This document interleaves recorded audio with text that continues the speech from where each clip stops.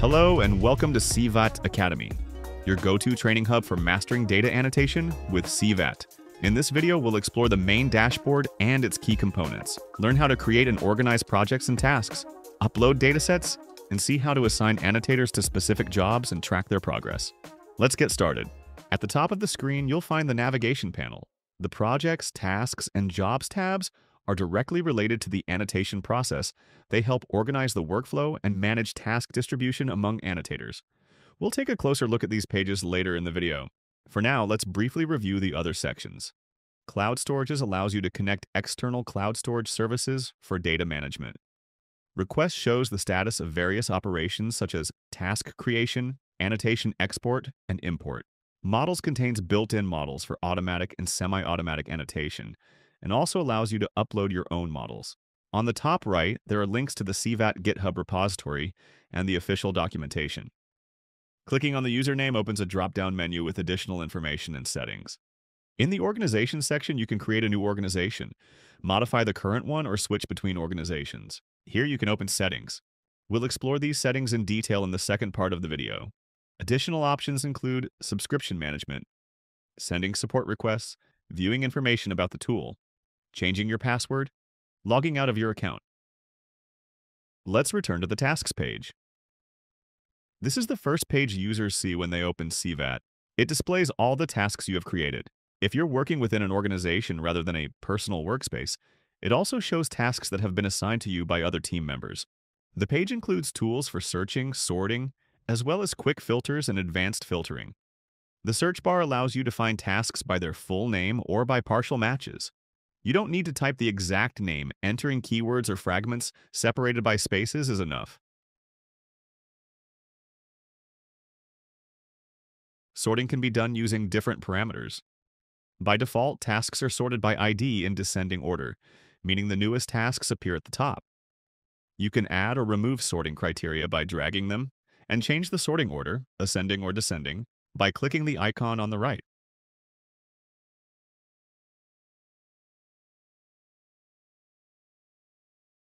Quick filters allow you to instantly display tasks assigned to you, tasks created by you, and tasks that are still in progress. The advanced filter gives you more control. You can set simple conditions, for example, filter by a specific task ID, or define more complex rules.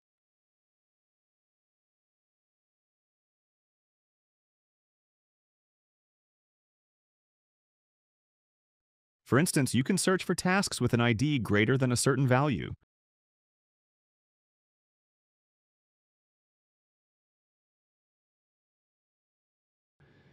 You can also exclude specific tasks by name using the not operator and placing them in a separate filter group.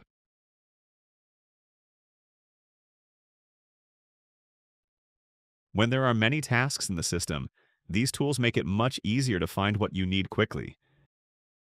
It's important to note that search, sorting, and filtering are available not only on the Tasks page, but also on the Projects, Jobs, Cloud Storages, and Models pages.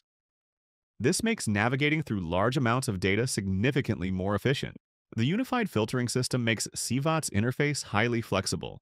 Users can choose the criteria that matter to them, such as name, author, creation date, ID, or status, and the system adapts accordingly. Now let's take a look at how tasks are organized in CVAT. The system is structured hierarchically. At the top level are projects. Within each project, you can create tasks. Each task can be split into jobs, which is where the actual annotation process takes place. It's important to understand that tasks are independent units and can be created without being linked to a project. However, jobs are not autonomous. They are always part of a specific task. You cannot create or delete a job separately from its parent task. Let's assume we have a task that includes a set of images where we need to annotate animals. For this type of task, we don't plan to create any additional jobs, meaning this will be a single, standalone task. Let's create such a task. On the task page, click the plus button and then select Create a new task. After that, a form will open that needs to be filled out. In this tutorial, we won't go through all the parameters and what they mean. Instead, we'll focus on the basic fields required to create a task. The first thing to enter is the task name. Let's call it Animal Annotation Task. Next, you can choose a project to assign this task to.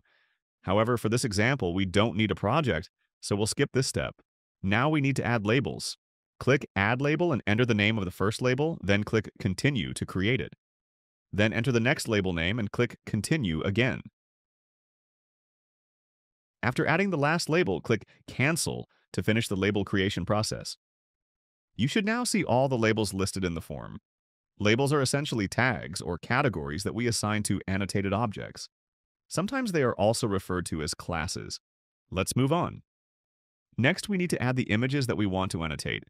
You can either click the Upload area to select files from your computer, or simply drag and drop the files into the area. Finally, click Submit and Open to start the task creation process and open the task when it's ready. We are now on the task page. At the very top, there's a button that lets us return to the list of all tasks. Let's click on it and we're back on the tasks page. Here we can see the task we just created. We can see the task ID, the task name, who created it and when, as well as the last updated date. To the right, there's a progress bar showing how many jobs are in the task and what their current statuses are. Further to the right, there's the Actions button, where we will find the following available operations: importing annotations, exporting the dataset, launching auto-annotation, creating a backup, viewing analytics, running a quality check, moving the task to a project, or deleting it. Now, let's go back and open the task again by clicking Open. Let's take a look at the structure of the task page. We again see the Actions button. It includes the same operations we saw earlier on the task page. Next to it is the task name, a sample image from the uploaded dataset, the task ID, and information about who created it and when. We also see who the task is assigned to. This can be any user from your organization. You can leave it empty if you plan to work on it yourself. Next is the task description section. By clicking Edit, we can add task instructions.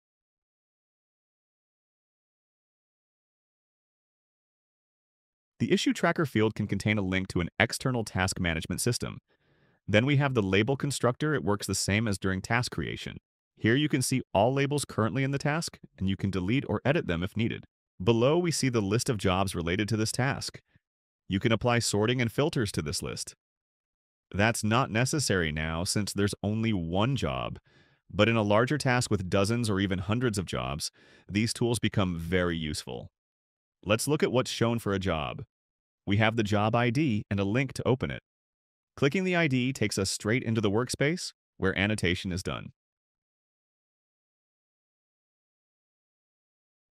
Let's return to the task page. Below the job ID, we see when the job was created and last updated. Next, who it's assigned to. Just like with the main task, you can assign the job to any organization member, or leave it unassigned if you're working on it yourself. We won't go into detail about user roles here, but in short, assigning someone at the task level gives them access to all jobs in the task. Assigning at the project level gives access to all tasks and jobs within the project. But assigning someone only to a job limits their access to just that job. They won't even be able to open the parent task. This access hierarchy helps maintain control and security, making sure only the right people can modify important elements. CVAT also supports a role system that offers more flexibility, but we won't cover that in this material. Let's move on. The stage field shows the current phase of the job. It can be annotation, validation, or acceptance. Each stage has a state value which can be new, in progress, rejected, or completed. Keep in mind, when the stage changes, the state resets back to new. On the right, we see the duration of the job. Note that this is not the actual time the annotator worked on it. It reflects how long the job has existed in annotation mode. To see real working time, we go to Analytics, where CVAT tracks activity based on user interactions. Next, we see the number of frames in the job. In parentheses, the percentage of the entire dataset is shown. We also see the start and end frame for this job. Remember, frame numbering starts from 0. So if there are 10 frames, the first is frame 0 and the last is frame 9. Finally, clicking the 3 dots opens a menu with more job actions you can import or export annotations, or view job analytics. Let's move on to the Jobs page. Here we can see the same job that we saw on the task page. It's visible to us because we are the creators of the task.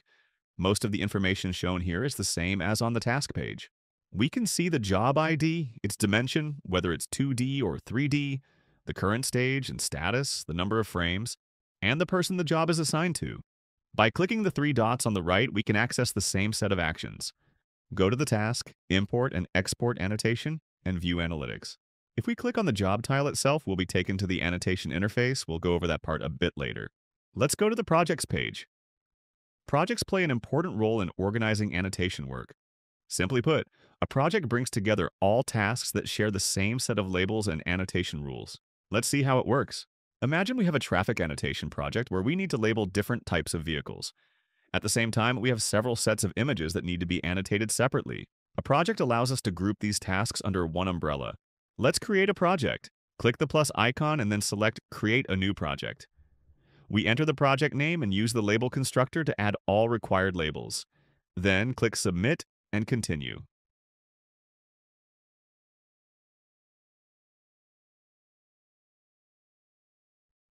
The project is now created. Let's go back to the projects page. Projects are shown as tiles. Each tile includes a sample image from the dataset in our case. It's still empty since we haven't created any tasks yet. The project name, who created it, and the date it was last updated. Let's click on our project tile to open it. The layout is similar to a task page. We see the project title, project ID, who created it, and when, and who it's assigned to. You can also add a project-level instruction which will apply to all tasks created within this project. Below that, we see the label constructor with the labels we added. These labels can be edited, deleted, or new ones can be added if needed. Underneath, we'll see a list of tasks linked to this project. Currently, we don't have any, so let's create two. Click the plus icon, then choose Create a New Task. We now see the standard task creation form with two key differences. First, we can add a subset name if needed. Second, we don't have to add labels. The project's labels are automatically used. Let's upload some images and click Submit and continue to create the first task and immediately proceed to the next one.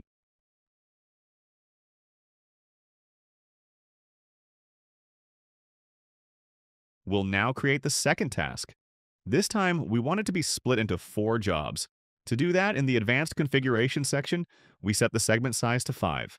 We're using 20 images, so setting a segment size of 5 means each job will contain 5 images. Now we create the task. Let's return to the project. Now we have 2 tasks and one of them has been split into 4 jobs. You can see this by the job indicator. Let's open it. As we can see, there are 4 jobs that can be distributed among several annotators if needed. Each job contains 5 frames in a different frame range. The first job covers frames 0 to 4, the second job covers frames 5 to 9, then 10 to 14, and so on. The number of jobs and their frame ranges depend on the task settings at the moment of creation, and these settings can't be changed afterward. All created tasks and jobs also appear on the Tasks and Jobs pages. These pages show every task and job, even if they belong to different projects. We've now reviewed the basic CVAT interface pages and how to create projects, tasks, and jobs. If you're an annotator, you'll most likely be assigned jobs directly. This means that in most cases, you will only see jobs on the Jobs page and not on the Tasks or Projects pages, unless the task or project has been specifically assigned to you, or you created them yourself. So the Jobs page is the main workspace for annotators. Here you can see which tasks are currently assigned to you and are waiting to be annotated. If this list gets too long, don't forget to use the filters, for example. The quick filter Not Completed to show only jobs that are new or still in progress.